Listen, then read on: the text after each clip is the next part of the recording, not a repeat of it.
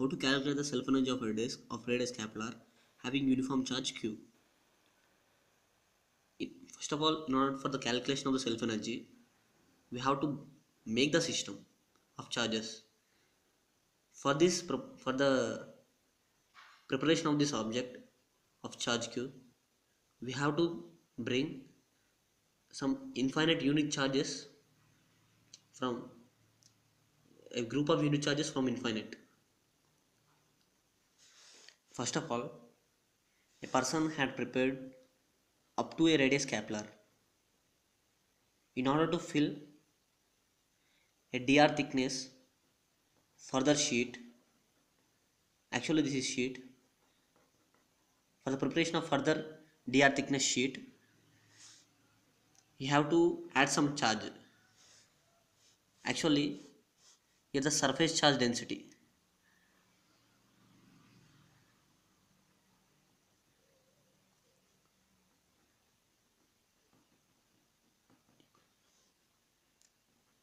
Which is equal to charge per unit area Q by pi r square. This extra area is equal to this extra area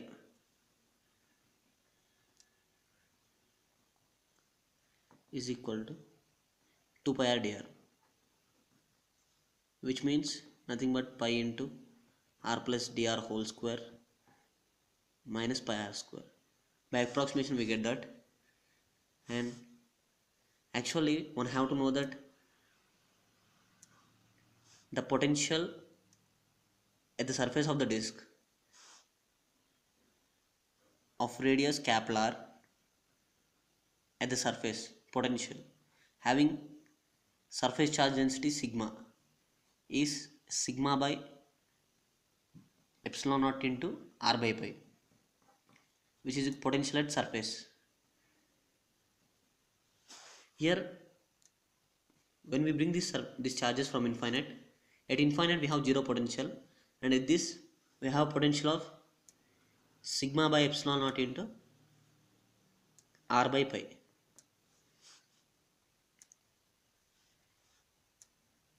So the gain in potential energy of this system, let it be delta V, is equal to delta U is equal to this surface charge density into the charge we have brought, sigma into 2 pi r dr,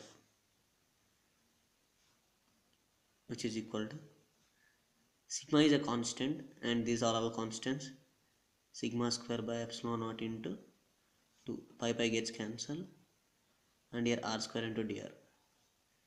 Upon integration we get u equal to sigma square by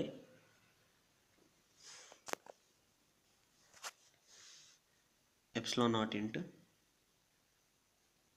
2 by 3 integral from 0 to capital R cube, which is nothing but the self potential energy. Look, the self potential energy.